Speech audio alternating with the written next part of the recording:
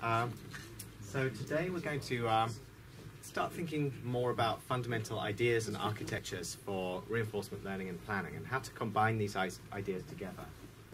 So really it's, there's a lot of conceptual ideas. There'll be much less math in the last couple of lectures, more just about understanding what it means to do planning, what it means to do learning, what it means to combine these things together.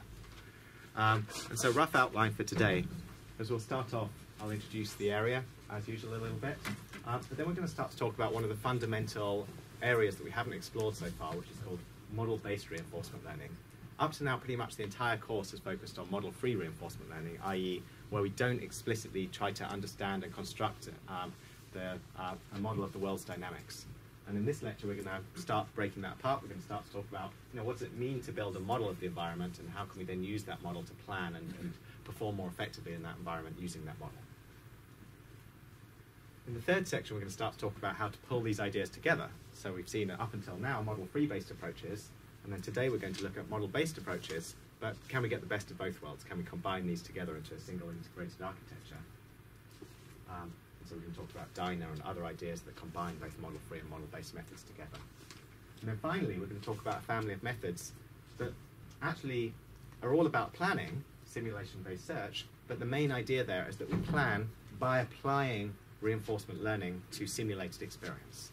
So this final section is all about architectures where you have some agent, it imagines what's going to happen into the future, and it learns from that imagined experience how to perform better, and we'll see that that actually gives us surprisingly effective algorithms for planning within the reinforcement learning context. Okay, that's the sort of map of today. So it's playing with these ideas of learning and planning, understanding what they are, putting them together in interesting ways. Okay, so just to start with an introduction then. So in the last lecture then, we started off by, we were looking at these policy-based methods. We learned to policy directly from experience. We looked at policy gradient methods, policy search methods, where we had some agent, ran its trajectory of experience, the robot's wandering through its environment, and at each step it looks at the experience, it looks at the reward it's receiving, and it says, how can I actually adjust my policy so as to do better? In the previous lectures, we looked at learning the value function directly from experience. Again, you see some trajectory of experience, and you use that trajectory to update the value function, and then indirectly use that value function to behave better within the world. So in this lecture, we're going to try something different, which is instead of learning the policy or the value function directly from experience, we're going to learn a model directly from experience. And what we mean by a model is something where the agent starts to understand its environment, starts to understand the dynamics of the environment, how one state transitions to another state, and to understand the reward that that environment will bestow for any given action in any given state. So we're going to try and learn that model directly from experience. So we have now our robot wandering around. If it takes a step, it's going to say, okay, well now I know that if I was in this state and I took the action of stepping forward, then I'll end up something like here, and I'll get a reward of whatever reward I observed. We'll use that model now to plan. And what do we mean by planning? Well, just think of something like tree search. Imagine you've got something like a chess playing agent, and it's doing a search tree, and it's trying to look ahead. So what we mean by planning is something like look ahead. We're trying to figure out, by using our model to imagine what might happen going into the future, we're going to use this process of look ahead to construct a value function or a policy. So all of the ideas from the first two lectures can still be applied here. Ultimately, we're still going to be building value functions and policies. We're going to be building them by using this model to perform look ahead, to understand what the environment might do by invoking our model instead of interacting with the real world. And so what we're going to try and do is then integrate these ideas of learning and planning into a single architecture.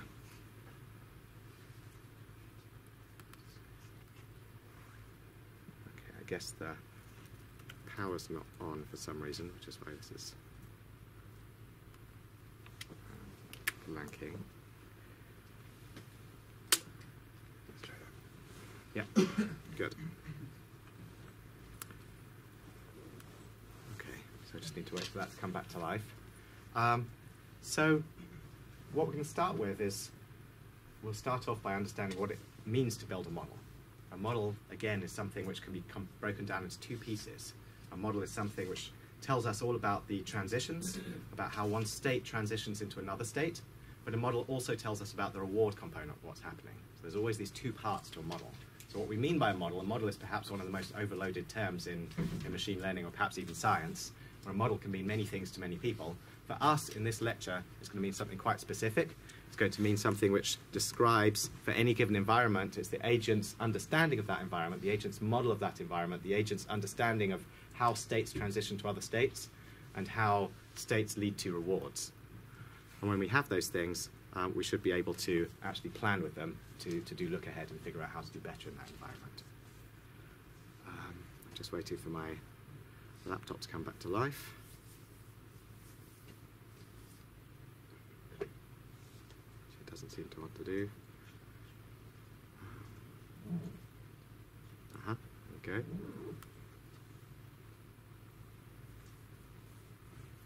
Now we need to wait for the projector to come back to life. And then we need to wait for you guys to come back to life, and we'll all be good. So, let me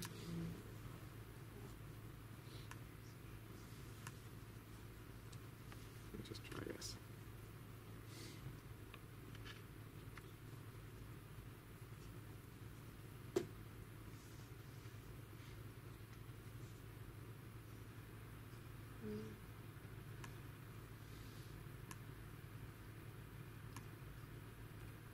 Okay, so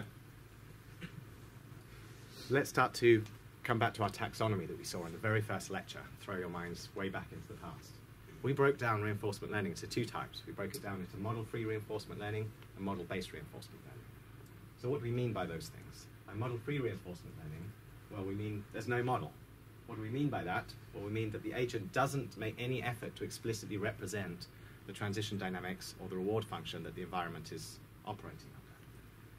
And instead, we learn a value function and or a policy directly from experience. So we have some agent, it's wandering through, it applies its favorite algorithm, Monte Carlo learning, TD learning, policy gradients, whatever it is, it applies that directly to this stream of experience and comes up with some way to estimate how much reward it can get, or how some way to directly come up with a mapping to which actions to pick in the last lecture. That's model-free reinforcement learning. But today, we're considering model-based reinforcement learning. So that means specifically anything where the agent explicitly represents and learns a model from experience.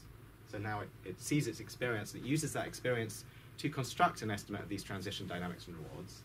And it uses that model then to plan a value function and or policy from the model. So what we mean by planning is basically using a model to look ahead, to think, to compute, to figure out what the right value function or the right actions are to select in this environment. We'll see more examples of that as we go through. So if we go back to our original picture that we had for model-free reinforcement learning, it looks something like this. This is the reinforcement learning cycle we had in the first lecture.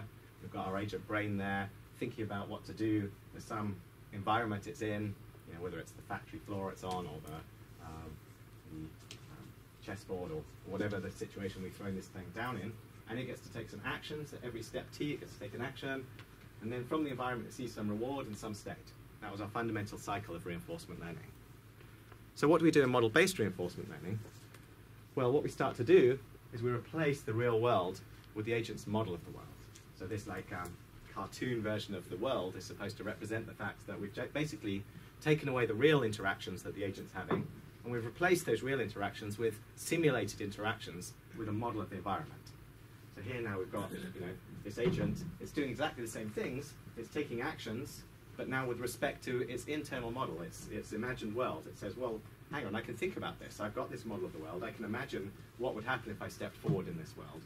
How much reward would I get according to my model? What state would I end up in according to my model? And then I could pick another action.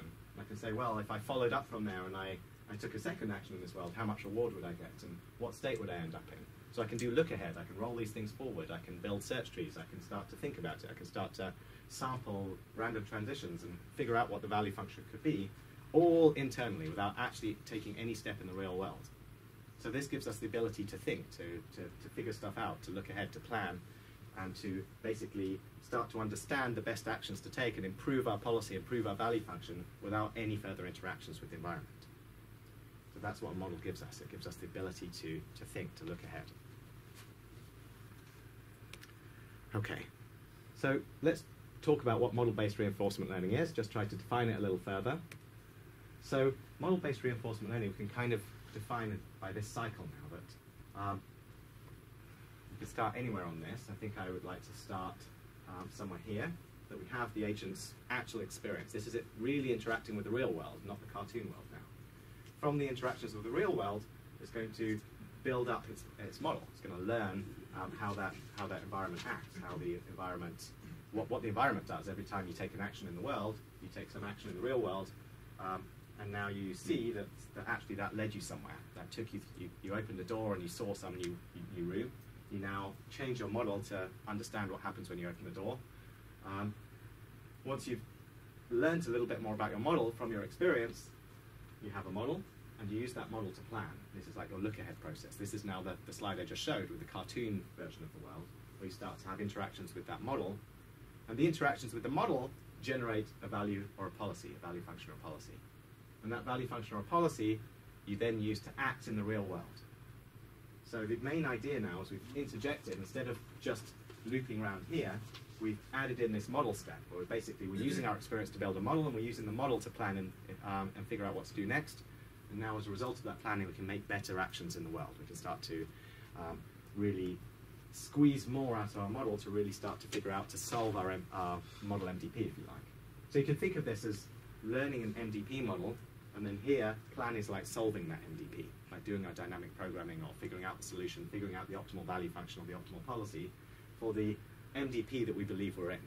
And then each time you see more experience, you might update your estimate of what MDP you think you're in, so that now when you solve it again, you end up with better actions and do better and better in the real world. So that's model-based reinforcement learning. Really fundamental idea.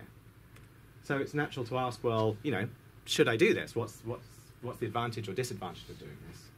And I think, perhaps the clearest example would be to take a domain where learning a value function or a policy directly is hard. So imagine you're playing chess, for example. Now, there's a huge variety of different states that you can be in the game of chess. I think there's something like 10 to the 48 or something different states in the game of chess. And if you just move one piece by one square, it can completely change it from being a won position to a lost position. So it has a very sharp value function, which you just move from one of those 10 to the 48 states to another one, and suddenly your value function or your policy completely change. And that means it's a hard problem to learn a value function or a policy directly. However, the model is quite straightforward. The model is just like the rules of the game. That, if I move the pawn forward 2 steps, then I will be in a new board position where that pawn has been moved. The model is relatively straightforward. And so if I can use that model to look ahead, I'm able to estimate the value function by planning, by tree search in the case of chess. And that's why tree search is powerful in games, because it gives you the ability to construct a more accurate value function when it might otherwise be hard to estimate that thing through our normal means directly from experience. So really that's perhaps the main advantage is that sometimes a model is a more compact representation than a value function, or not just more compact, a more useful representation of the information about the environment than you might access directly by a value function or a policy. So in addition, it's also possible to efficiently learn a model by supervised learning methods. Like one thing which is nice about model learning is like I was in this state, I took a step, and now I'm in another state. So now by supervised learning, I can say that the input is being in this state, the output is whatever state I ended up in, and it's like there's some teacher saying, look, whenever you started in that state, you ended up in this state. And now you've got a teacher that tells you the right thing, we've got a supervision signal, we can apply supervised learning to figure out the dynamics and the rewards of our model. We can start to learn our MDP by supervised learning. We don't need to wait all the way to the end of our trajectory to figure out where we were after 1 step or 2 steps. And a lot of people talk about model uncertainty as well as one advantage of being model-based. Right? If you want to understand, so sometimes the exploration problem in reinforcement learning is you want to take actions that help you understand the world better. You don't just want to take actions that get the maximum reward from your current view of the world. You also want to figure out if maybe your understanding of the world was wrong. And the model gives you a very useful way to reason about what you know and what you don't know in the world. The model basically tells you all the things you know, and so now you can choose, if you understand your model uncertainty, you can take actions to take you to states where you don't understand the dynamics of your environment very well, and choose to go there. main disadvantages, well, now we've introduced another moving part to our reinforcement learning algorithm. Like first we're learning a model, and then we're using that model to make a value function. So before, if we were just learning a value function, the only place that our errors could crop in were, we could get errors in if we were using value function approximation, then that value function approximator could introduce bias and error into our estimates of the values. Now we've got two places errors can creep in. Like our model might be approximate, and then we're using that approximate model to learn a value function, which might also be approximate. And so there's like two places the errors can creep in, and these things might compound. We're only going to be as good as our model, as we'll see later. If you learn an incorrect model and then plan with it, you will get an incorrect answer. And so what we'll try to do actually later on in this lecture is we'll try to combine the advantages of model-free and model-based reinforcement learning into a single architecture. So what is a model? So I've kind of said this informally. Well, let's say the same thing formally now.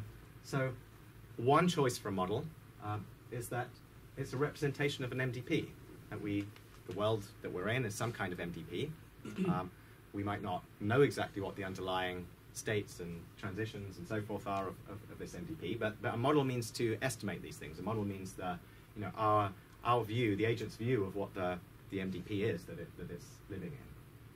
And so let's say that there's some representation of an MDP with some state space, action space, transition probabilities, and reward function. That was our definition of MDP from earlier in the course.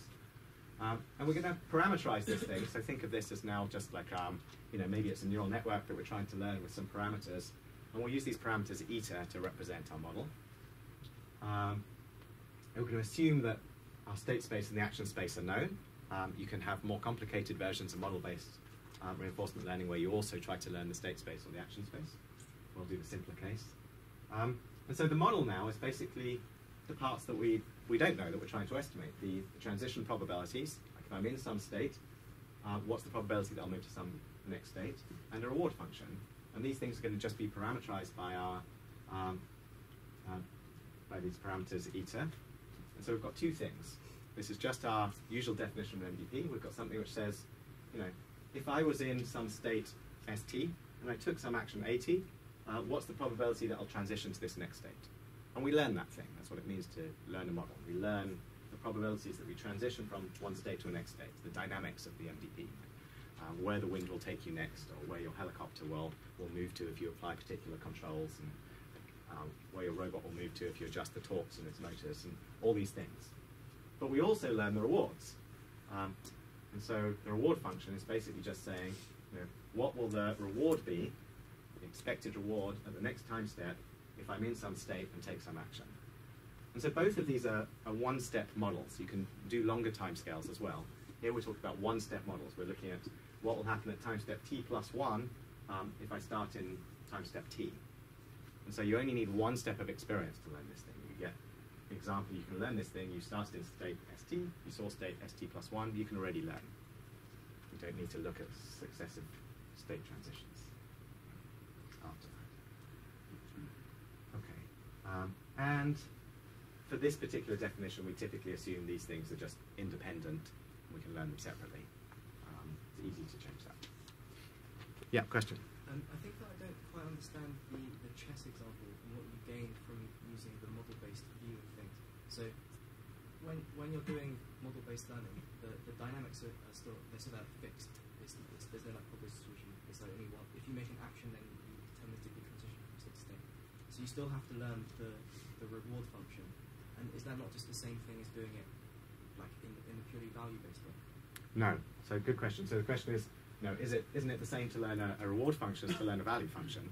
And the answer is no. Like in chess, what would it mean to learn the reward function? Well, the reward function in chess might be something like 0 for losing a game and 1 for winning a game. And now all you need to learn is that if you're in a checkmate position, that you lose, and if you've checkmated your opponent, then you win, and if it's a stalemate, then it's a draw, 0.5 reward. You don't need to, whereas if you're learning a value function, you need to learn about all the states where it's not a terminal position. You also need to learn, if I'm in some complicated position with all these pieces distributed around the board, and and there's still a lot to play for in that position, the reward learning problem is easy because the reward will always be 0 in that situation. The reward function is just 0, 0, 0, 0, 0 until the end of the game, and you either win or lose. So that's an easy learning problem. You're just learning that the reward is 0 unless you're in a checkmate position. So that learning problem is much easier. You're just learning to classify positions as checkmate or not checkmate. And that's just about learning, you know, does the king have any moves left? Whereas actually learning to understand, you know, am I likely to win from this position? Like, you know, I'm in some early middle game position or something. You know, what's the probability that white will win from this position? That's a complicated learning problem. Now you need to figure out, well, actually from this position, you know, maybe there's a 72% chance that white will win from here. You know, it's a complicated thing. And so the main point I'm trying to make is that there are situations where it's really an argument that planning sometimes helps. Like, the being able to plan sometimes helps, because trying to learn the value function directly, there are at least some cases, like these very tactical games like chess or Go or whatever, where it's necessary to plan to figure out exactly what the situation you're in. That without doing this process of look ahead, it's very hard to say who's ahead or who's behind in the position. Okay, and so like being able to look ahead and plan is not like a valid move to make when you don't have any representation of them. So planning necessarily means that you've got some way to roll forward your state to say what would happen if I was in some. So if we take chess as an example, what's the model in chess? It's basically the rules of the game. Okay, it's the thing which says I'm in this position. How do and I take an action? What position will I be in next? So it's just the rules of the game. That if I take this move, you know, certain moves might remove pieces from the board, or they might just change where things are. And so we're just trying to understand the rules of the game then. And if you don't tell anyone what the rules of the game are, then that would be model-based reinforcement learning. You kind of have to figure the rules out and then use those rules to plan with. Or we could just consider the planning problem without the whole reinforcement learning problem, which would be someone tells us the rules, someone tells us the MDP, and now we need to plan with it to figure out what move to play. So those are both interesting problems, but the chess example is just to illustrate the case that there are some situations, there are some MDPs where it's very hard to do well in that MDP without planning. So there is a case for being model-based.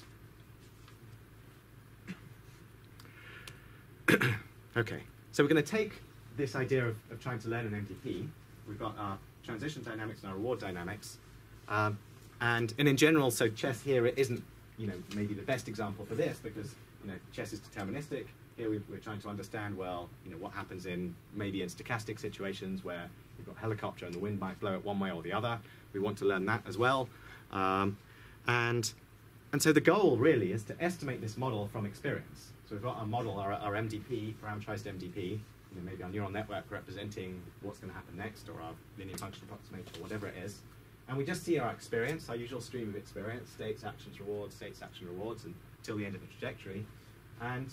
But now it should be relatively clear that we can actually just transform this one into a supervised learning problem.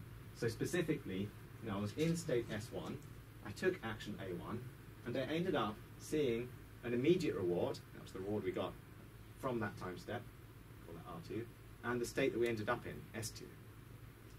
So that's just after one immediate step. We see what reward we got, we see where we ended up, and that becomes an example that we can learn from.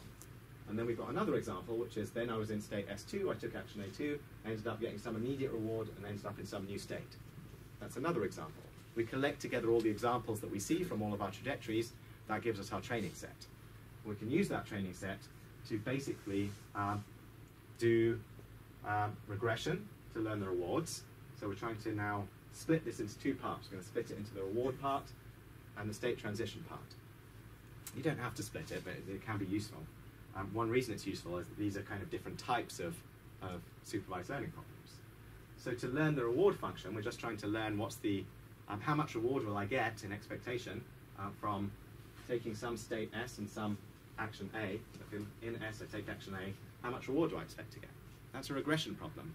We're giving an input to our regression problem, a state and action pair. We're trying to estimate how much reward we'll get. We're just going to use all of these as examples to train this regression problem up. But we've also got a density estimation problem. We're trying to learn something stochastic, which is if I'm in this state action pair S comma A, if it's a stochastic environment, I might say, well, I want to learn the whole distribution over what next state I'll be in. Like maybe there's a 30% probability the wind will blow me left, 70% probability the wind will blow me right, and I want to estimate this whole density.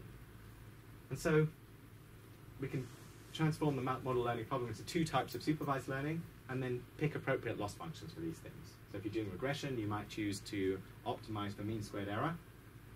If you're doing density estimation, you might choose to optimize for KL divergence, like make your distribution as close as possible to the empirical samples you store.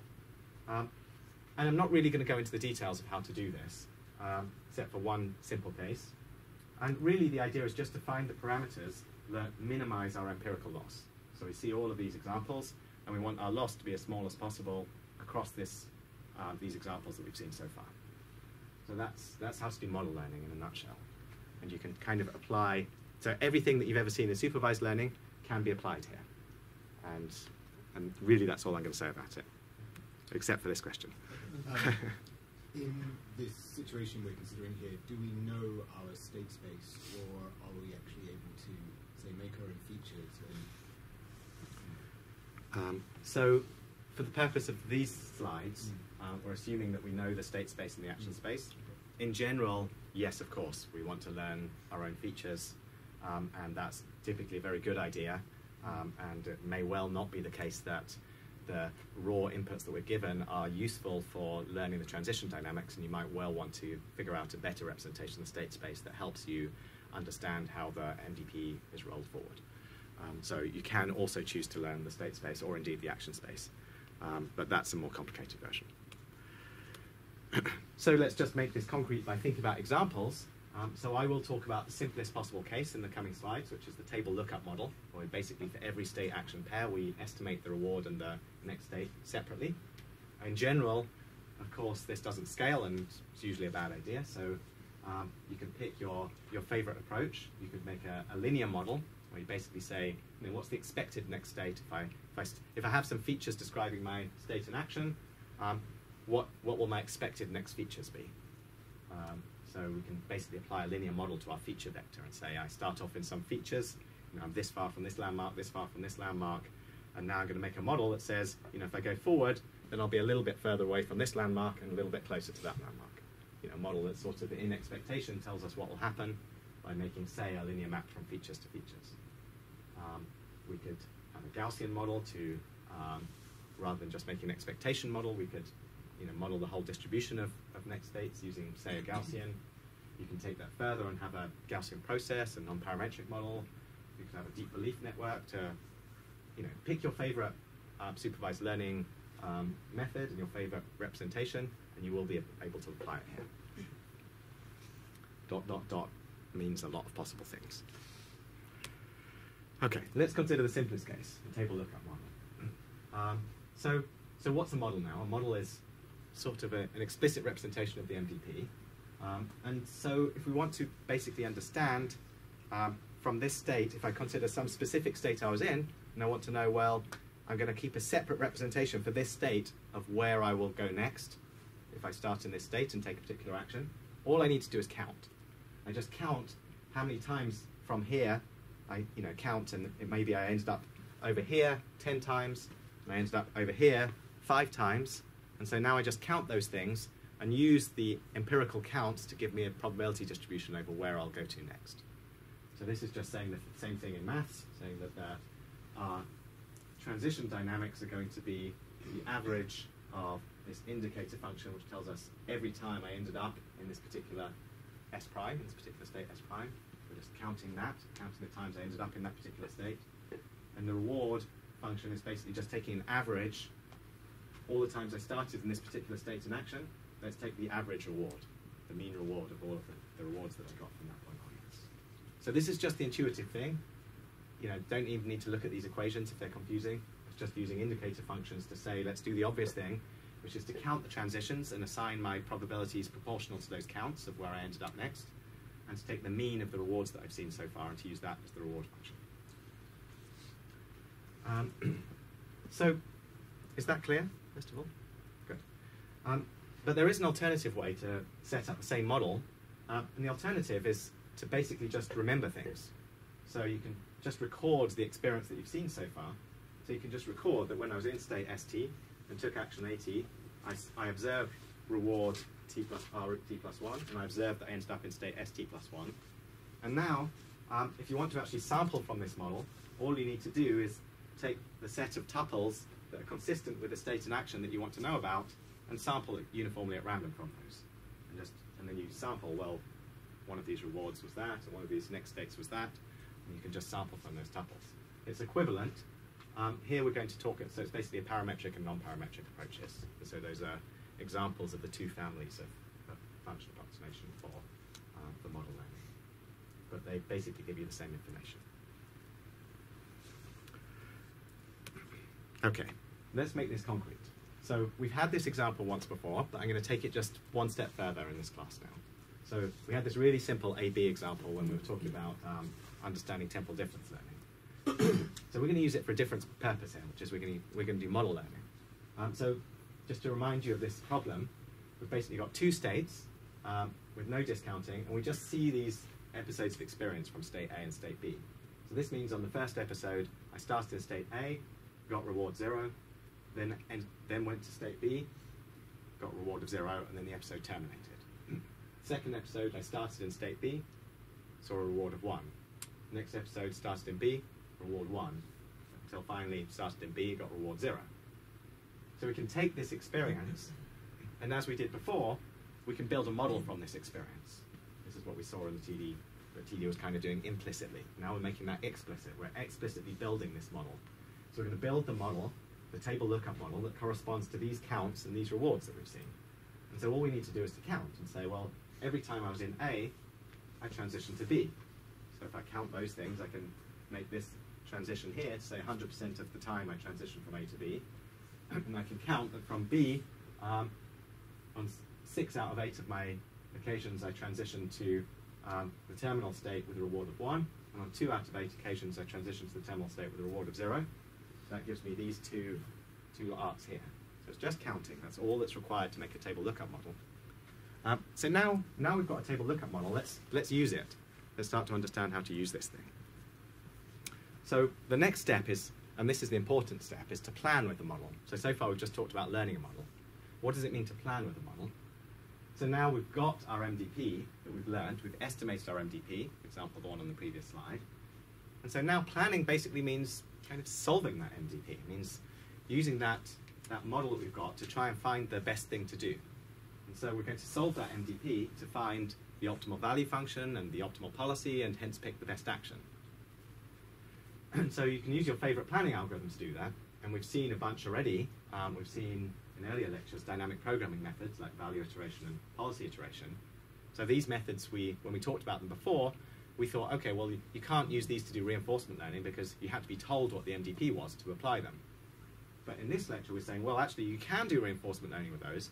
All you need to do is learn your model, first learn your model, and now you have the model in your hands, so you can use that model to apply dynamic programming. Or you could use that model to do something like tree search, or a variety of other planning methods we'll start to talk about later. So again, let's make that concrete. And the method I'm going to talk most about in this lecture is what we call sample-based planning, which in some sense is the simplest possible way to plan, but it also turns out to be perhaps the most powerful way to plan. And certainly the empirical results support that, at least in complicated domains. And the idea is to only use the model to generate samples. So unlike dynamic programming, where you actually look at the probabilities of transitions and kind of integrate over those probabilities, we're just going to use the model to generate samples. We're going to treat our model as if it's the real environment, and we're just going to interact with that environment and see samples of where I end up. So instead of knowing that 75% of the time the wind will blow me right and 25% of the time the wind will blow me left, I'm just going to randomly sample something from the environment. I'm going to be like, oh, look, I got blown right on this occasion, and I'm going to learn from that sample, just like we do when we interact with the real world. So we sample a next state. If we're in some state S, A, I'm going to sample the next state, and I'm going to sample the reward from the model. And then I'm just going to apply our familiar model-free reinforcement learning to those samples. We know how to learn from sample trajectories. We know how to learn from samples where I've just randomly seen what happens if I interact with my environment and the wind blows me around, and I take this whole sequence of actions and I end up over here and I get some sequence of rewards. That's the problem we've been studying all along, which is model-free reinforcement learning. So the main idea here of sample-based planning is to just use the model to generate samples and then to apply model-free reinforcement learning to these samples. Another way to think of that is that the agent has some model in its head, it imagines what is going to happen next, and it plans by solving for its imagined world. It simulates experience. I'm imagining, so instead of actually walking ahead, I'm going to imagine, what will happen if I put my foot there, and then my other foot there, and then my other foot there. I'm going to imagine all the rewards, imagine I might fall over, imagine I might, get to my pot of gold at the end of this thing. All the things that might happen, I imagine those, solve for my imagined experience by just applying reinforcement learning to those sample trajectories, to those imagined experiences. And it turns out that not only that we've given something up, which is we've given up these probabilities, but that actually sometimes gains us something. It often gains us something. And it gains us efficiency because we don't have to consider that it breaks the curse of dimensionality. That even if we knew the model, even if we have the model in our hands, it's often a good idea to sample from that model, because by sampling from it, we focus on the things that are more likely to happen, rather than doing like these naive full-width look ahead where we consider all events that might happen, even if they're low probability. So sample-based planning methods are often much more efficient. We'll see examples of that. So let's go back to our AB example. So what would it look like here? So we started off with this real experience. We generated a model. And now we've got this model. We can use this model to sample experience. So we've got this model. So let's imagine now that we could sample what happens. We could sample some trajectories from this. The model should also include some model of where you start in this case. So let's say, we sample our first trajectory and say, okay, the model says I'm going to start here, and we roll the dice, and the dice says, okay, we should follow this 75% here, and we end up with a trajectory that says B1. And we sample again, we find that we start in B. This time, we end up in B0. We sample again, we get B1. We sample again, we end up starting here. We get A0, B1. And B1, and A0, B1, B1, B0. So we're just sampling from our own model. And it should be clear that the advantage of this approach is that even though we've only seen this number of real trajectories, that we're able to sample as many trajectories as we can given our computational budget. So we can sample, if you've got a real robot, it's quite slow and painful to work with a real robot, but if it builds a model and imagines what might happen, it might be able to sample millions of trajectories of hypothetical experience, even though it might only have seen 1 or 2 trajectories of real experience. So that's the advantage of building a model. Once we have that model, we essentially have infinite data. Or the ability to generate infinite data. So now, let's take the final step. So the final step is to say we started with our real experience, we've built a model, we've sampled experience. Now let's do the final step, which is to learn from our sampled experience and apply, say, Monte Carlo learning to these trajectories. That's the canonical model-free reinforcement learning algorithm. If we did that, we would find that the value of A, or what's the value of A over here? Well, I started off in A here, I ran a trajectory and I got a return of 1. Started off in A here, ran a trajectory, I got a return of 1. So from this set of samples, we would estimate that the value of A is 1, and the value of B would be, I've got 6 trajectories where B led to a reward of 1, and 2 trajectories where I got 0. So we would say the value of B is 6/8 or 3/4. So we started with real experience, we generated a model, we sampled experience from that model, we solved by model-free reinforcement learning to give us a value function, and that value function is different to the value function we'd have got if we'd applied it to the real experience directly, but asymptotically, if we run more and more and more, our model will get more and more accurate, we generate more and more data from our model, we will ultimately end up with the right answer again. So it's a different way to arrive at a solution to the model to a particular MDP. Is that clear? No? Good. Did you, this sample experience, you based it, so when you say I start from B and I got 1, does that mean that's based on your previous experience there, the real experience? So we just used the real experience to learn this model here. And we also, the missing part, which is maybe what's confusing people, is the model also needs to include an initial start state, like some probability of do I start in A or B.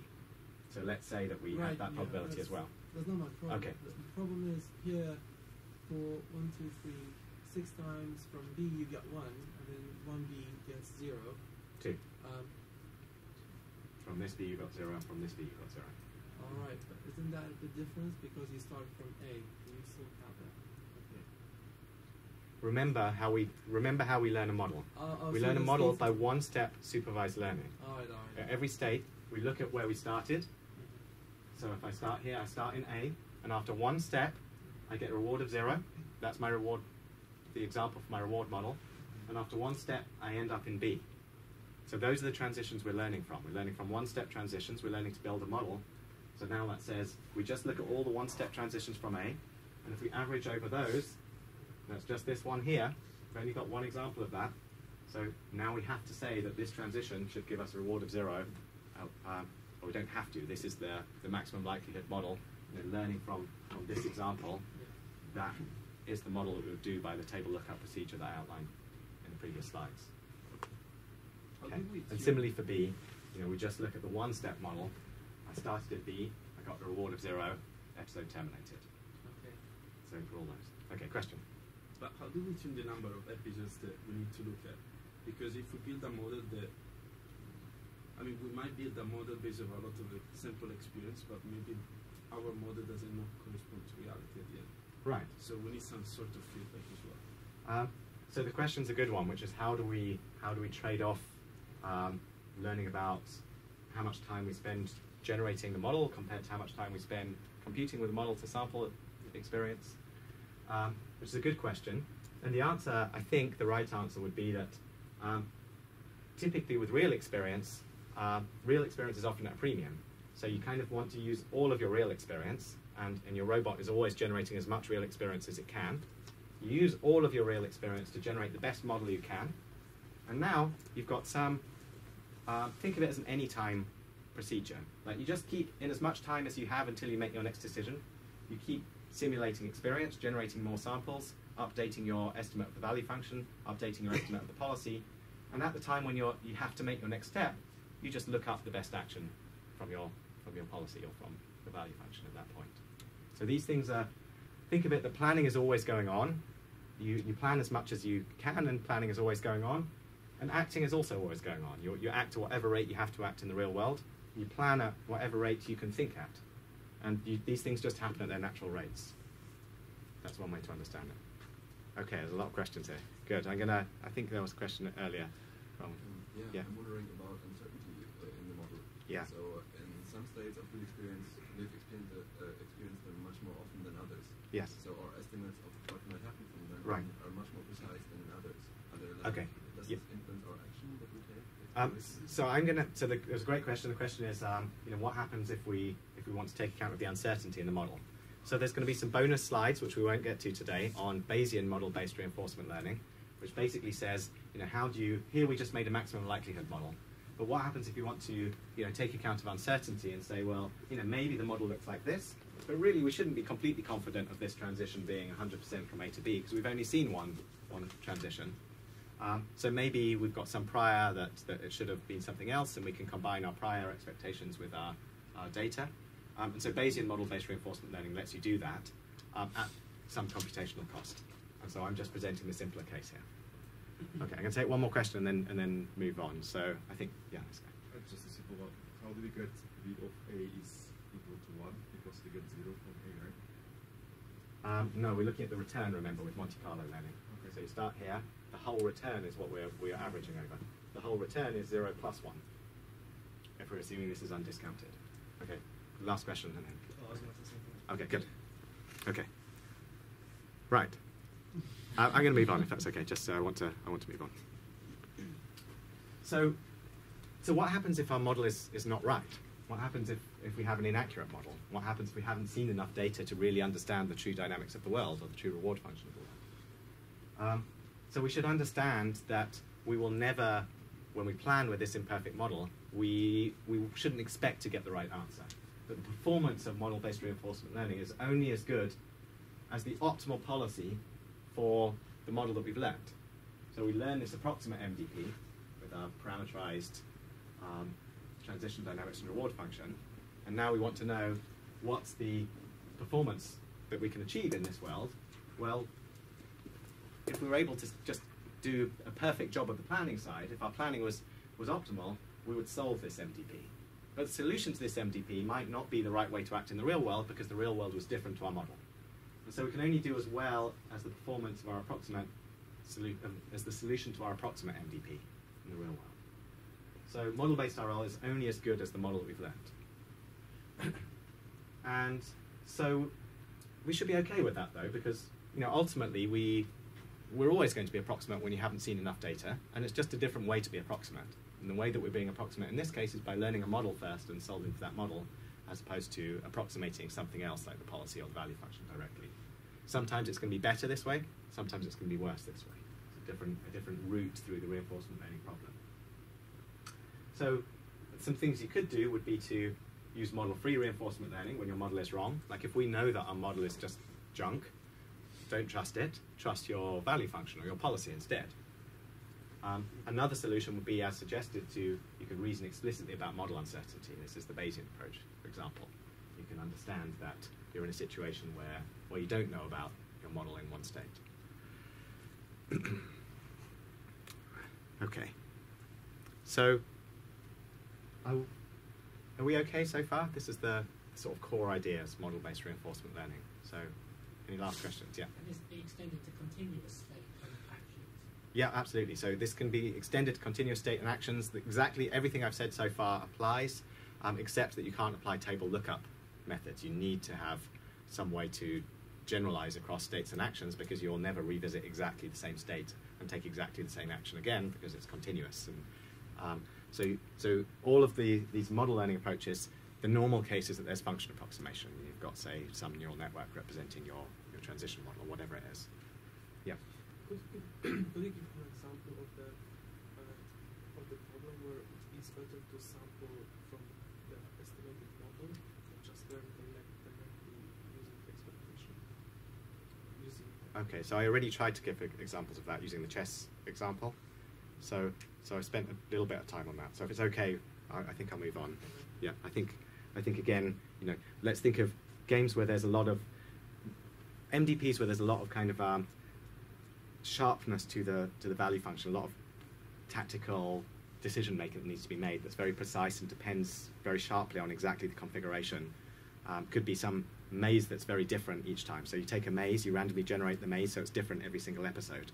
And now, if you try to learn a value function directly, it's like you have to just look at your maze and figure out, well, what's the way out of this maze? That's a hard thing to do.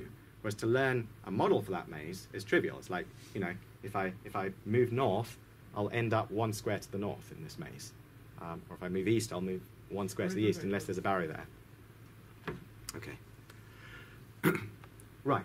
So next section of this, we're really going to try to bring together now the best of model-free and model-based reinforcement learning. Try and construct something which has the advantages of both, pulls them together. So we're going to talk about these integrated architectures that combine the two elements together. And what we're going to do is we can consider like 2 sources of experience. We've basically seen 2 ways to generate experience now. We've seen real experience that's sampled from the environment, sampled from the true MDP.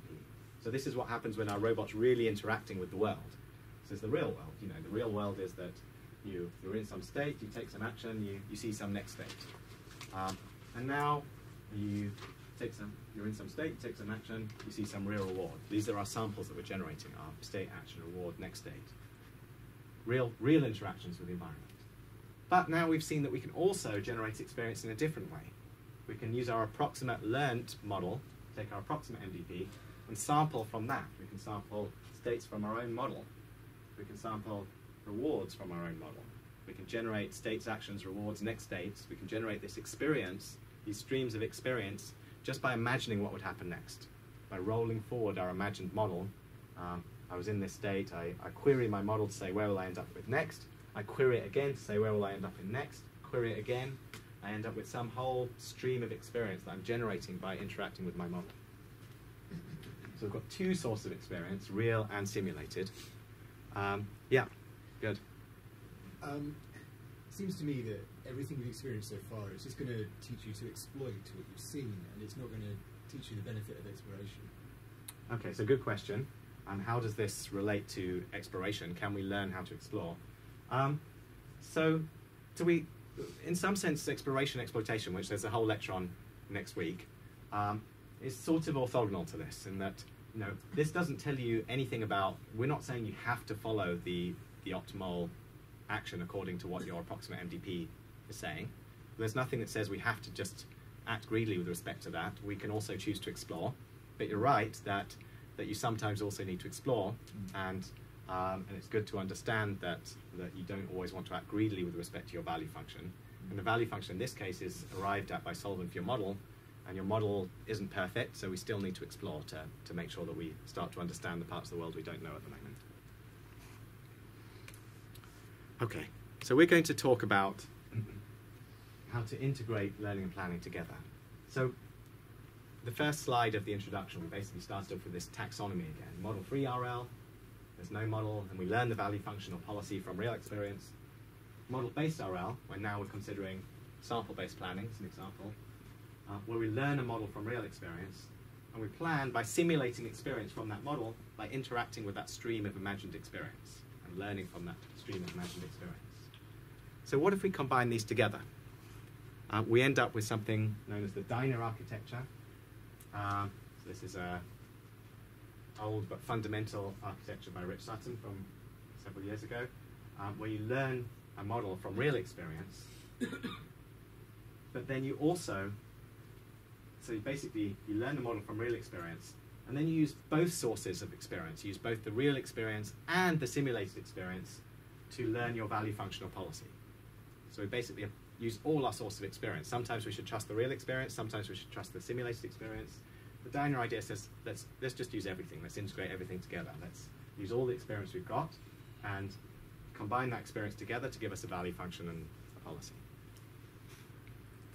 So it looks a little bit like this, where we've basically taken our model-based reinforcement learning loop, where we went from experience, learned a model, plan with that model to give us a value function, act with that model in the real world to generate more experience.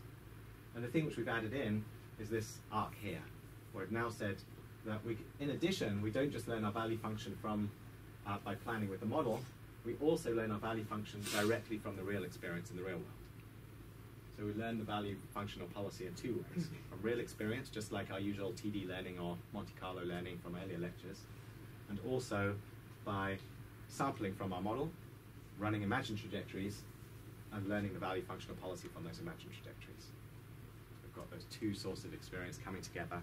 Let's exploit them both. Let's get the most out of this by using both of them. Question? If we have something like chess, where you have to make such kind of very long strategic decisions, wouldn't somehow using direct RL when you're estimating the value function from the experience, that let's say that's going to give you something like the average work given the move, wouldn't that somehow make the algorithm who does the tree search based thing a bit worse when adding that part? So it's a great question. So the question is, does this arc sometimes make things worse? I've argued that there are cases where you should really trust this guy more than this guy, and so can it be the case that this makes things worse? Possibly, except that I haven't said anything about how you combine them together. So if you combine them together in a smart way, then you can basically make sure that you always make things better, because you can understand how well you're doing with this one, and you can understand how well you're doing with this one, and you can combine them in a way that understands that you should take more account of the more accurate estimates of value. So the canonical DINA algorithm looks something like this. So this is the DINA-Q algorithm. It's the simplest version of DINA. And all it says is, let's just start off with some action value function Q and some model. And all we're going to do is basically use this very, very simple kind of model we've looked at. And table lookup model. And we're going to plan with our table lookup model in addition to the real experience. So basically what it means is every real step in the world, we take a real action in the world, we see where we ended up, and we do two things. We do our usual, say, Q-learning update here, or SASA update, where we update our action value function a little bit towards our one-step look ahead of what happened after one step, our TD target after one step. So this is Q learning here, and we just update towards what we thought was the best Q value after one step. But we also update our model. So we update our model by supervised learning a little bit towards the reward that we observed and the state that we observed after that one step. So this is just updating our model in some way. For example, updating our table lookup model.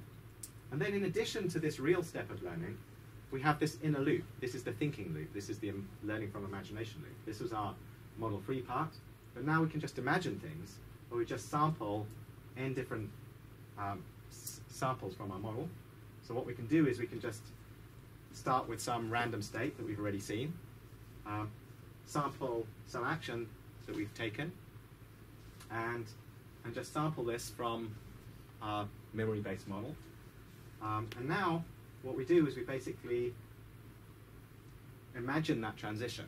We say, okay, well, now let's, according to my model, if I started in this state and took this action, I would get this reward and end up in this state. So let's imagine that transition, and let's apply a Q-learning step to that imagined transition.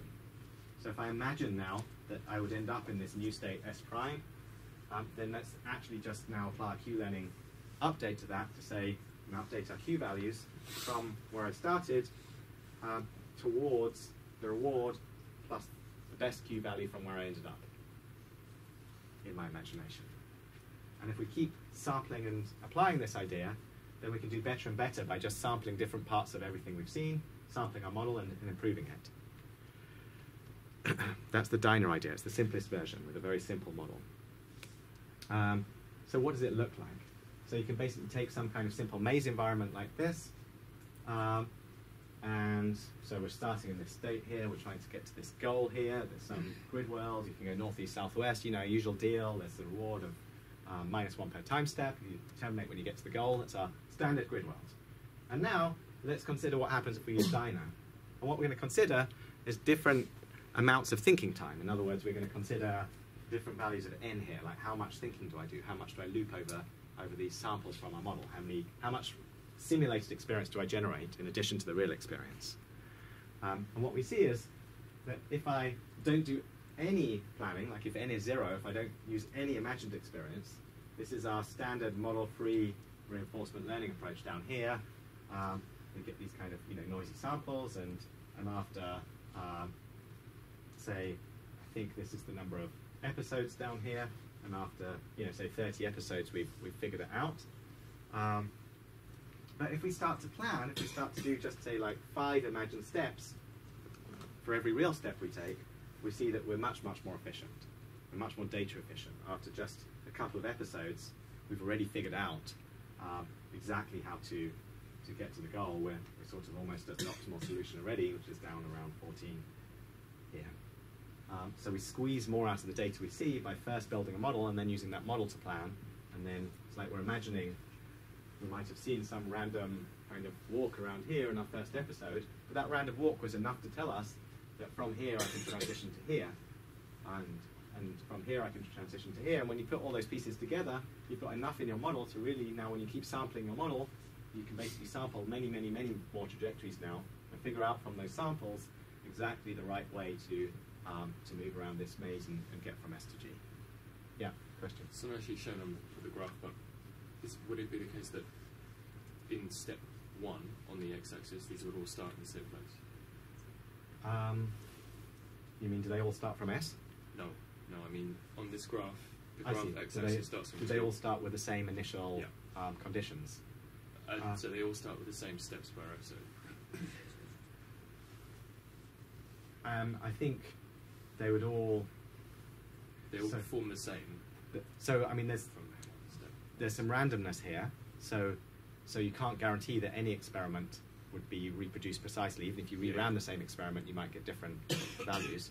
But the distribution of scores that you would see would be the same. Like the starting point would be the same for all of these algorithms. So yes, it's not shown here, but they basically all start doing some really stupid first episode. Yeah. Because there's not much. Actually, even that's not true. Like, even within one episode, Diner can do better. Okay.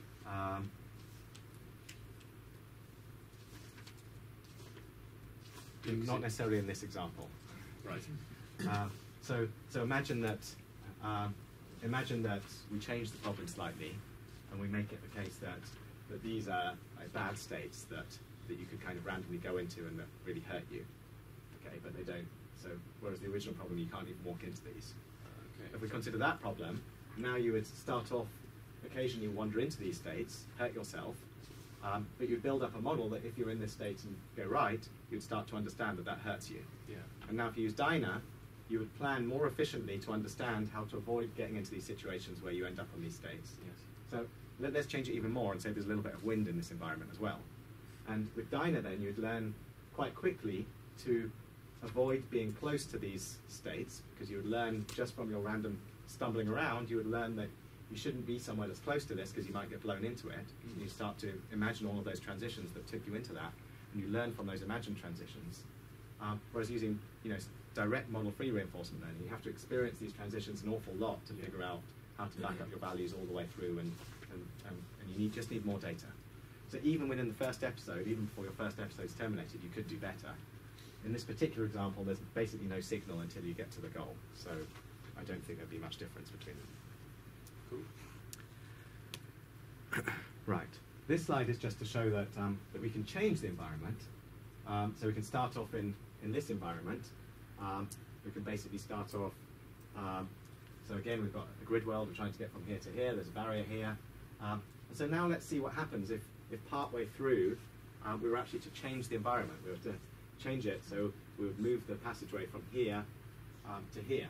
And let's think about what effect that's going to have on the dynamics of our learning algorithm.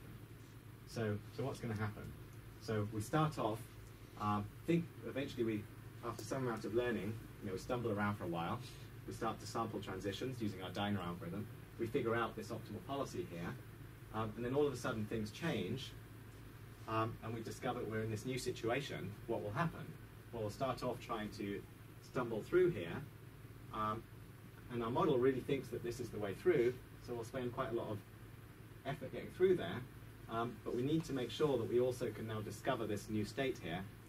So again, this is where the exploration comes in that someone asked about earlier, that we need to make sure that we continue to explore, so you can slightly modify the algorithm to have a bonus to make sure that you basically have a bonus for states that you haven't visited very much. That's this Q+ idea, and that encourages you to kind of explore around and very quickly find this changed state so that you can find your way through and solve the problem more efficiently. But the main point is that after a while, when things change, you basically end up flatlining for a while. You flatline because your model is telling you to just keep going over here. You're planning and you really believe that this is the way through. And even once you exclude that, you then have to kind of try other things again and figure out that there's something better. Yeah? On the left-hand side of the graph, why did DynaQ+ rise more quickly? Because it explores more effectively. Because DynaQ+ has a bonus that helps you identify new parts of your state space and learn about your model more effectively. So instead of just stumbling around until it discovers this way through, it's got a bonus that encourages it to believe that states are better that it's never experienced transitions from. So it's kind of encouraged to go to new places and get this bonus there. And we can also do the converse, just one sec. We can do the converse where we can make the problem easier instead by making another, we're starting off with this solution and then suddenly adding in an easier solution here.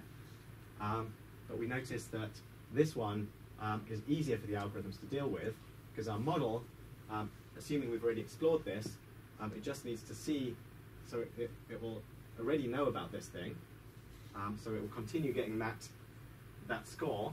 If you don't explore anymore, it will continue using this pathway through here. That's what these lines are here.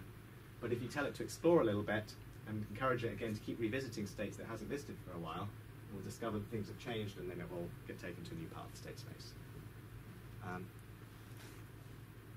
Okay, one question and then I'll move on. I just wanted to know what was the Q and Q+, the difference between them. It's basically whether there's a bonus for states that you haven't visited.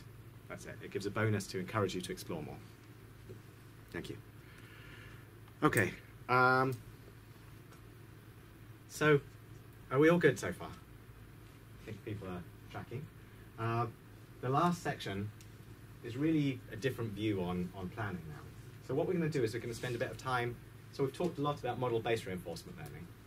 In this last section, we're going to back off to just one part of that, to the planning problem. You could still imagine we're doing model-based RL where we're learning a model, but we're going to focus more on the planning part, how to plan effectively. And we're going to consider this idea of simulation-based search, where we're really going to explore this idea of taking samples from imagined experience, sampling our model to generate trajectories of imagined experience. We're going to push that further, and we're going to see how it can be used to make state-of-the-art search and planning methods. So the key ideas that we're going to use are sampling and forward search. So first of all, let's understand what those are. So forward search algorithms don't explore the entire state space. It's not like, so far with Dyna, we were basically saying, well, let's randomly sample transitions from our entire state space, everything we've seen so far. Here, we're saying, well, actually, there's one state we care a lot more about getting the right answer for, and that's the state I'm in right now. Now has this kind of special importance. If I'm on a mountain and I'm climbing up that mountain, what I really care about is, what's the next step I should take on that mountain to get to the top or to get back down it. I really don't care about, what I should eat for lunch when I'm back home the next day. That's kind of irrelevant to me actually surviving in that situation. So the current state is particularly important. We need to make sure that we get the right action from that current state. And the way that we can do that is by forward search, by focusing on what's likely to happen next in the short-term future. And so one way to do that is by look ahead. You start at the state you care about. This is now, our state ST now. And we're going to build a search tree with this current state, this ST, this is our root state, this is our now, our moment that we're in, at the root. And we start to do look ahead, where you could do this exhaustively. You could say, let's start in this state and build a search tree that says I could take this action, I could take this action. The wind might blow me to here or to here, and then I could take this action or this action. That might terminate the episode. This might blow me to here. Take this action here, and so forth. You can build the whole search tree. You can look ahead. You can use your model to tell you what will happen next for each of these. And the model tells you, if I take this action, I could get blown here, or I could get blown here. We have the model. And that lets us look ahead. It lets us look at this whole tree of contingencies of what might happen in the short-term future. And the main point of this slide is to say that we don't need to solve the whole MDP. Solving the whole MDP is a big waste of resource. We just need to focus on the sub-MDP that starts from now. What happens in some unreachable part of the state space or something we're not going to reach for another year from now doesn't really matter to us. It just matters the sub-MDP that we're in right now. Let's do well for that. And sometimes that can be dramatically easier than solving for the whole MDP. So that's forward search. We solve for the sub-MDP starting from now using look ahead. So simulation-based search is a forward search paradigm that uses sample-based planning. In other words, what we do is we start from now and we imagine what might happen next. We imagine a trajectory of experience by sampling it from our model. So we literally say, right now I am in this situation. I'm in this position in my game of chess, and I'm going to imagine what my opponent might do and what I would do after that, and then what the opponent might do after that. I imagine the whole sequence, or I'm climbing up the mountain, and I imagine if I was to put my hand to here, I'd be in that state, and then I'd have to move my hand to here, and then my foot to here. I imagine the whole trajectory out, and then I learn from that imagined experience. But it's forward search because we're always starting from now. We're not starting from some arbitrary part of the state space. We always root it from the current moment and imagine forwards by rolling into the future. And that gives us a real focus on what will happen next, rather than distributing our efforts over irrelevant things. And the sampling helps to focus us on what really matters, because we sample actions that we choose, and we sample things which are actually have high probability from the environment, because that's what sampling does. And so we end up seeing the situations that really matter. We focus in on the important parts of the space very quickly. And then what we do is, once we've got these trajectories of experience, we apply model-free reinforcement learning. We treat this just like usual. We say, okay, I'm starting here, I'm running some trajectory, I start from here again, I run some other trajectory, start again, run some other trajectory. That becomes the source of experience, and we apply our familiar model-free reinforcement learning algorithms to those trajectories. And that is simulation-based search. So, what does it look like? So we start from now, we start from this ST, This superscript just means, you know, which simulation we're in. And we run from 1 to big K of those simulations. And we generate multiple episodes of experience. Start from our root state, action, reward, state, action, reward, all the way to the end. We do that big K times, and we sample these things from our model, or from the real world if someone gives us the real entity. If someone tells us the rules of chess, we don't need to learn it. And now, we apply model-free reinforcement learning to this data, to our simulated experience, and we use our favorite method. So we could use Monte Carlo. If we use Monte Carlo control, then that gives us a method called Monte Carlo search. If we apply Sasa, that gives us a method called TD search. I'll talk about both of those.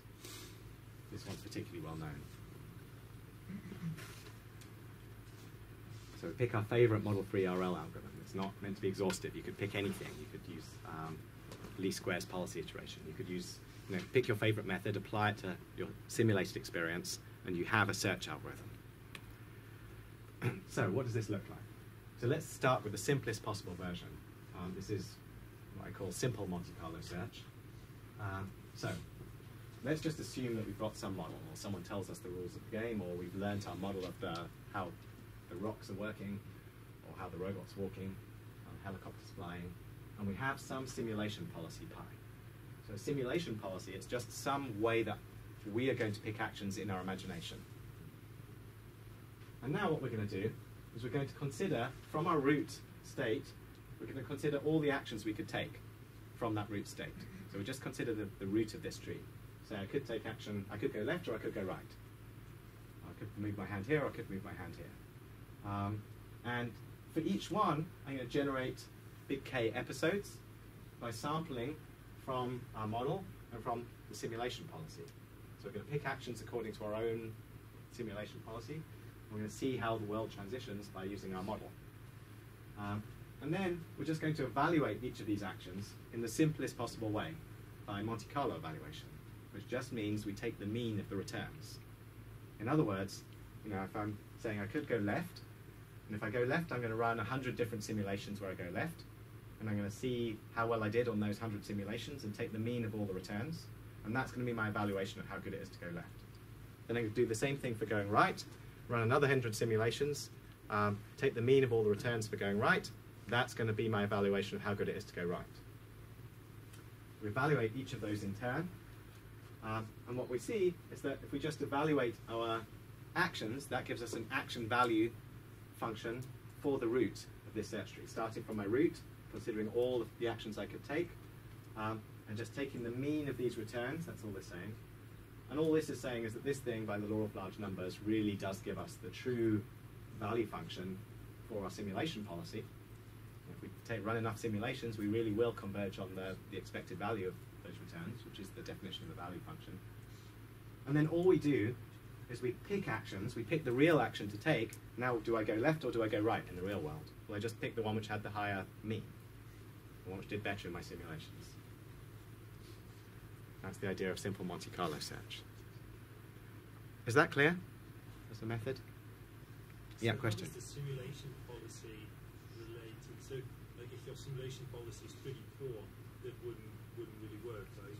Yeah. Do you update it as you go, or? That would be the next slide. So here we're talking about simple Monte Carlo search, which basically is the simulation policy is fixed. More sophisticated methods are going to improve the policy as we go. So yeah, great question. Okay, so now I'm going to tell you about something which is actually a state-of-the-art search method. This solves really challenging problems. It's a very effective planning method. And I'll give one brief case study from the game of Go, where this is the only method which has been able to achieve strong human-level performance. So let's assume we have some model. And now, again, what we're going to do is we're going to start from the root state. We're going to generate trajectories of experience starting from that root using a current simulation policy. And the difference is that now we're actually going to view this thing as something which is like living. This policy is going to start to improve over as we start to do this. And what we're going to do is, instead of just evaluating, you know, the root actions of going left and going right, we're going to evaluate every state action pair that we visit. we're going to start to build a search tree that contains all of the states that we visited so far and all of the actions that we've tried from those states so far. So we're going to build a search tree up. So we're going to basically have something where we're going to have something, like one of these pictures where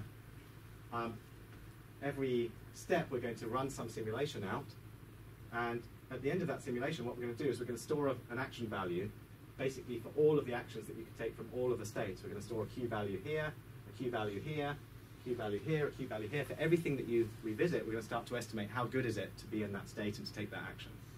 We're going to start to estimate all of those Q values, whereas in simple Monte Carlo search we were just doing it at the root. And the way we're going to estimate those things is in the obvious way. We're going to do it again just by taking the mean of everything we've seen from that point onwards. So if we want to know, if we're in this state and we take this action, how good is it? What we're going to do is we're going to consider all of the simulations that have passed through this action, and we're going to take the mean of those returns. And that's going to be our estimate of how good it is to be in this state and take this action. So we basically just record in every part of our search tree, we record these Q values. And this thing is just, again, it's just counting. This is our fancy notation for saying let's just take the mean of all these returns by looking at all the times we actually pass through that state action pair. And what we do, well, at the end of the search, what we're going to do, again, we're going to pick the action that has the highest Q value at the root. But there's one big difference now, which is we've got this rich information in our search tree, and we can use that rich information in the search tree to make our simulation policy better. So the way we do that now is that after every simulation, we're going to make our simulations improve. And we'll do that in the same way that we do policy improvement in previous classes, where we're going to basically look at the Q values, and we're going to maximize over the Q values in the search tree to make them better. Now the only distinction is that here we don't have a complete table of Q values everywhere, we've only got them within the search tree. So we break up our simulation into two phases, like whether we're in the tree or whether we've gone beyond the tree where we just don't have any information. So when we're in our tree, then we improve our policy. We pick actions so as to maximize the Q values that we've got stored in our tree. So every node of our tree, we just look at our children, I look at all the actions I can take, and I just pick the action which gives the highest Q value, possibly with some exploration as well. But when I run beyond my tree, and I don't have anything stored, I haven't seen these states before, I just behave according to some default random simulation policy, which again can be naive.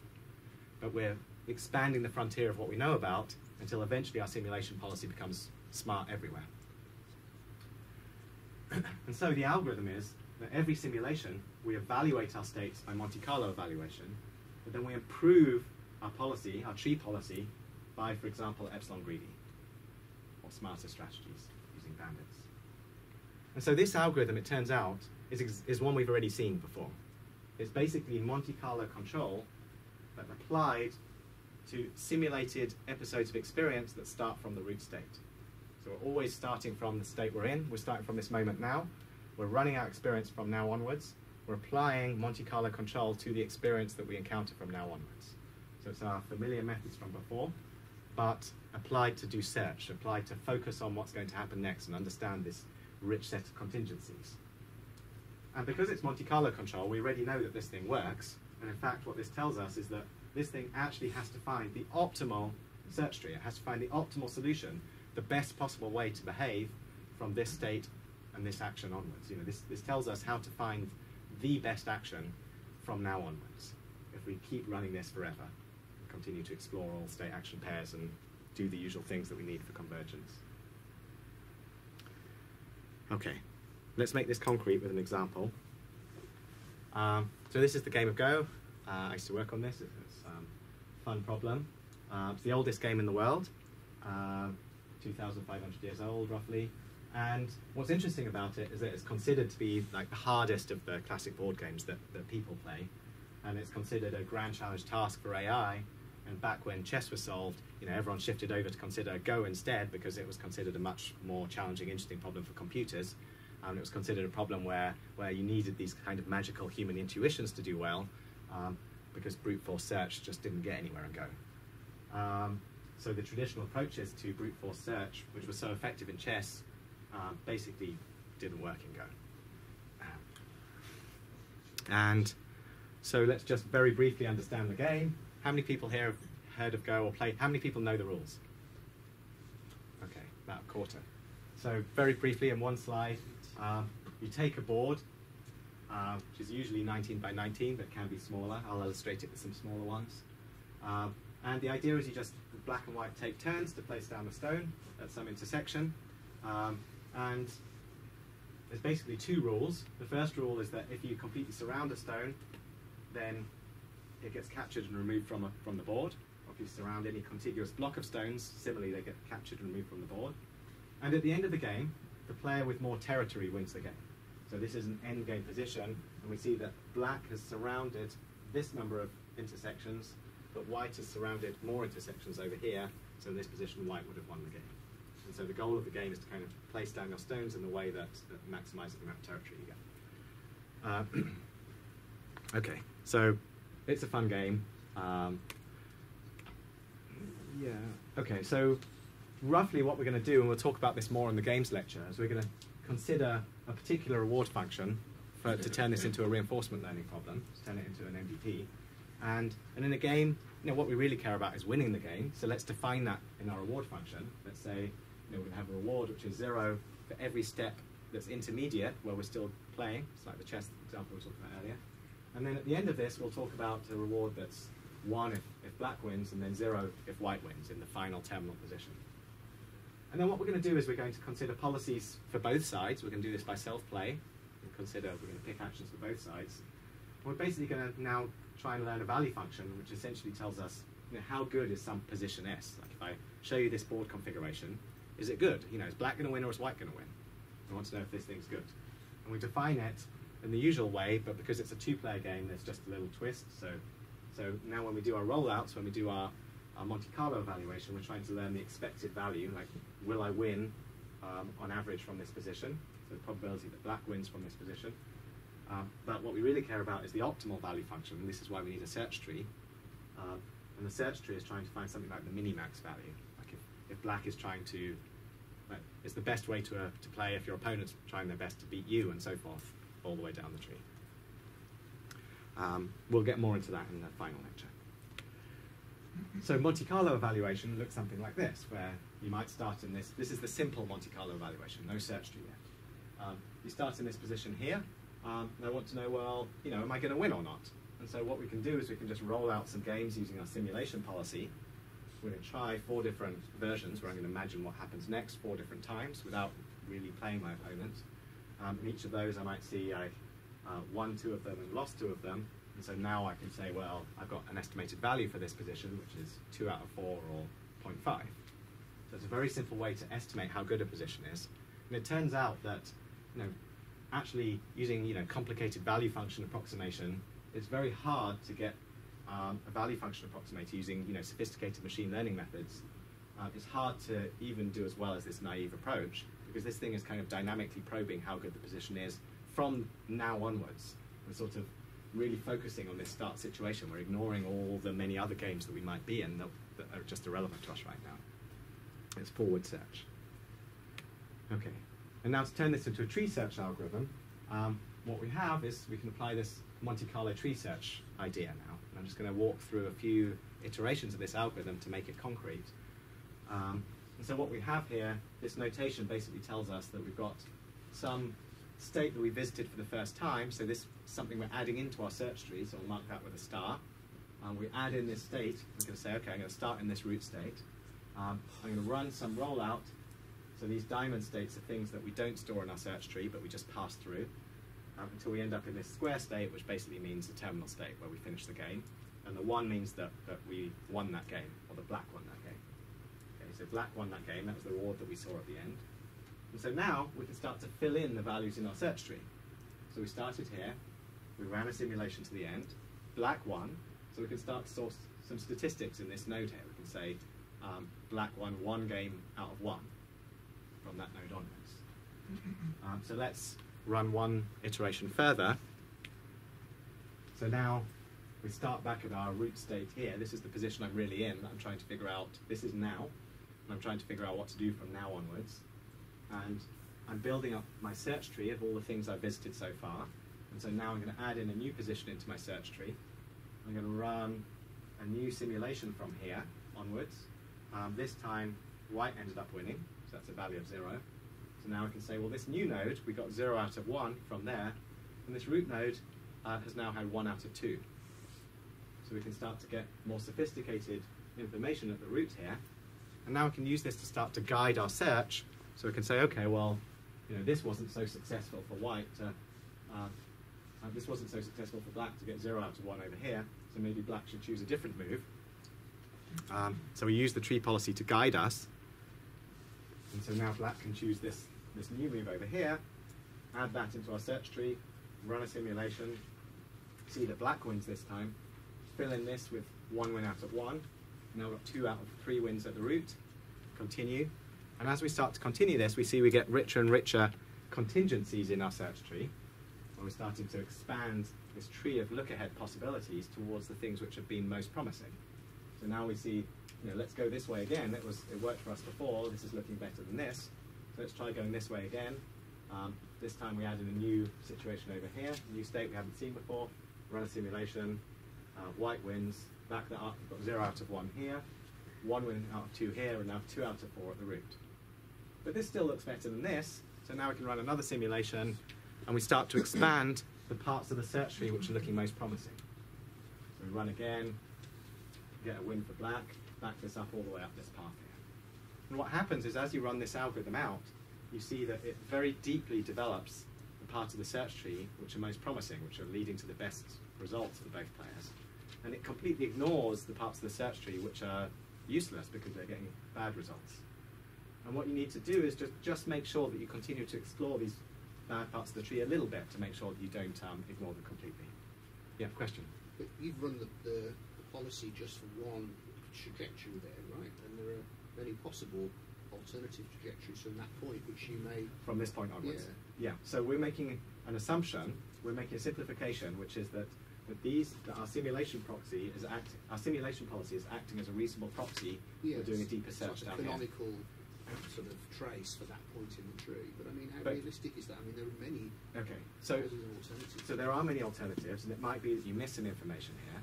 But the good news is that over time, we're just going to develop the tree further and further and further. And so this thing is just acting as a heuristic to guide us towards the best parts of the space, and eventually it gets replaced by the real information in the tree. And so asymptotically, any bias that we introduce in this simulation policy gets removed as we go further and further in. And in practice, it does matter a lot which policy you choose here, but nevertheless, even with very naive policies, even if you just pick things uniform randomly, this strategy works very, very well. So uniform random isn't as dumb as you might think in many situations. Okay, so why is this a good idea? Well, it's highly selective. It's a kind of best first search, where every episode we kind of go back to the root and get to pick again which path we want to follow through this search tree. So every iteration we get to pick, actually this way is better than this way. So it's a kind of best first search. And it evaluates states dynamically. It's not like dynamic programming, which is focusing on the entire state space. Here we're dynamically evaluating the position we're in right now. We know that we're in this position, so let's invest more resource into that position dynamically rather than offline learning some function approximator that has to cover the entire state space. Uses sampling. It's a sample-based planning method, which breaks the curse of dimensionality. We don't have to consider all possible things that we might do or all possible things the environment might do. We just sample them and look at what's working well. And it works for black box models, so we only need to use our model to sample from. So this thing works well, it scales well, at any time, you can parallelize it, it's got lots of good properties. So just to go back to the Go example, how does this work? So this is a plot of how strong Go programs have become over time. And what we see is that these asterisk programs down here were the state of the art before this Monte Carlo search algorithms came around. And then what happened is the first Monte Carlo search program, Mogo, and Crazy Stone, these guys came along and made these big leaps forward in performance that very quickly kind of overtook. And there's been this steady progress. All of these programs are Monte Carlo programs. And actually, if you continue it out to today, they're now playing at around 6 Dan, which is roughly as strong as the strongest players in the UK. for a problem that was considered to be something that humans would always dominate computers over. So until this algorithm came along, there was no alternative, really. So it's very effective, particularly in large, complicated domains where where brute force search isn't effective, and you need to be selective, and you need to dynamically evaluate positions because you have no real idea of who's winning or losing otherwise. Also works very well in MDP, single agent domains. It's a widely used tool across reinforcement learning now. Can you explain the y-axis? Ah, sorry, yeah.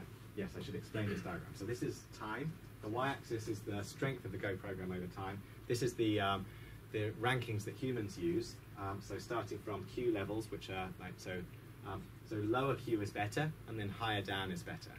So it's like kind of, one down, it's like getting to black belt or something and go, and then it just gets stronger and stronger up to about 9 down. So that's what this axis, and it means, so the difference between one, so this difference here basically means that if this player gave one free move to this player, they'd be at an equal strength. So that's how you calibrate this scale at every level. Okay, so having advertised this Monte Carlo tree search approach, Monte Carlo search is a very effective method for planning, I now want to just bring us back and say that's just one example of a family of very effective search algorithms. And I really don't want to give the impression that you have to commit to this particular way of doing Monte Carlo with this particular tree structure and this particular simulation policies and so forth. It's the key ideas are doing forward search and sampling. If you use those two ideas, you can get very far. That brings you to really good parts of the state space and applying model-free reinforcement learning methods to those simulations. So what if we consider other model-free reinforcement learning approaches? So what if we do our simulation-based search idea? So we start from now, we imagine trajectories of experience, but instead of applying Monte Carlo learning, let's apply TD learning, let's apply SARSA, let's apply our familiar bootstrapping-based methods that were so effective earlier in the course and which we saw were generally tended to outperform Monte Carlo learning. And so the main idea is to, where Monte Carlo tree search applies Monte Carlo control to the sub-MDP from now, we're going to develop something called TD search, which applies SARSA to the sub-MDP from now, just to build that spectrum of ideas and show you that there are many possibilities. And so why should we do this? Well, because we've seen that bootstrapping is helpful. We've seen when we're doing model-free RL, when we're not planning, but in our usual setting of just reinforcement learning, we saw that TD learning reduced variance. It could be more efficient than Monte Carlo. And when we found this lambda parameter, that we were often much more efficient by trading off between Monte Carlo and bootstrapping. And the same is true when we use these planning methods for simulation-based search. So TD search can reduce the variance and increase the bias. It's usually more efficient. There are some exceptions to that, but on the whole, it can work very well. And if you choose the lambda parameter well, you can do much better than Monte Carlo backups. So what does it look like? Well, what we're going to do is we're going to start again from our real state, our start state. This is now. This ST is now, our moment now. But now we're going to estimate a value function, an action value function. And we can do it in the same way. We can store this in the nodes of our search tree. But for each step of simulation, what we're going to do is, instead of waiting to the end of the episode and taking the return of that whole episode and estimating values by the mean return, we estimate it by temporal difference learning, by bootstrapping, by saying, the value of being in this node here is the reward which I got for one step, plus the value of the node I ended up in after that. We bootstrap. And this is particularly effective in domains where you can reach states in lots of different ways, where you're not just building a strict tree, but you can actually get back to states in lots of different paths, in which case bootstrapping is very effective because you might have seen your child from another path, and you might already know something about the value, and now you reach that same state again from some other path, you already know that it's a good state, not a bad state. You don't have to just run out new trajectories. So we update our action values by SARSA, for example, and we select actions by acting greedily with respect to our Q values, just as before. So the only thing we've changed from Monte Carlo search is the way in which we update our action values. We use temporal difference learning instead of Monte Carlo learning. And that can really help things. And the only thing I want to point out, but I'm not going to have time to go into, is that you can also use function approximation here. There's no reason that you have to represent your Q values for either Monte Carlo search or TD search. There's no reason you have to represent your action value function using a search tree or using a table lookup. You can use a function approximator, and that can help a lot. So I can talk to you about that afterwards. We have some nice examples, like for the game of Civilization, a computer game, where that really helps a lot. You have to do that if you want to be effective there. State space is too big otherwise in the action space. Okay, so last slide, and then just one result slide. So let's come back to the Diner idea. So what was the Diner idea? The Diner idea said, well, we don't just have to learn from real experience, and we don't just have to learn from simulated experience. We can combine these things together. So let's do the same thing, but with our forward search algorithm now. So this is the idea of Diner 2. And the idea of Diner 2 is it basically maintains two value functions. You can think of these as like a long-term memory and a short-term memory, or a working memory. It basically updates its long-term memory from real experience. So it's basically got one set of, one value function, one saying how good things are when you really experience them, which is kind of the general domain knowledge. And you also have some short-term memory. This is like your search tree now. Your search tree is the thing that tells you how good is it in my search tree. Starting from now, I'm going to learn from simulations and update my search tree and say, you know, in this search tree, I've tried a few things, I've done my TD backups, and I figured out in this particular situation I'm in, you know, it's a really bad idea to go and put my hand up here because I know that in this particular situation I'll fall off the rock. This thing tells me that, you know, in general, it's a good idea to move your hands like this. This thing tells me that I've done some look ahead from this point onwards, and I know that in this situation, this rock is loose, and I'll probably fall over if I move my hand here. So the idea is we maintain two different types of memory. We update one of them from real experience and one of them from simulated experience. And then we combine them together to sum these two together to give us our overall value function. I'm sorry I don't have time to give more details. I'll just put up one plot, which is just the final slide on this kind of Go example, just to show what happens when you combine these ideas together.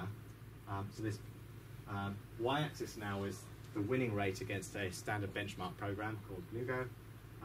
This x-axis is how much thinking time we do, like the number of simulations that we run before making an actual, picking an actual move. This dashed black line is a Monte Carlo tree search, the effective method we looked at before. And now what we see is what happens if we use temporal difference learning instead of Monte Carlo learning. So if we were just to apply temporal difference learning to real experience, this is learning about the whole state space of Go, and not specializing on the situation I'm in right now. So if I was to learn about the whole state space for Go, I get this very poor winning rate of around 5%.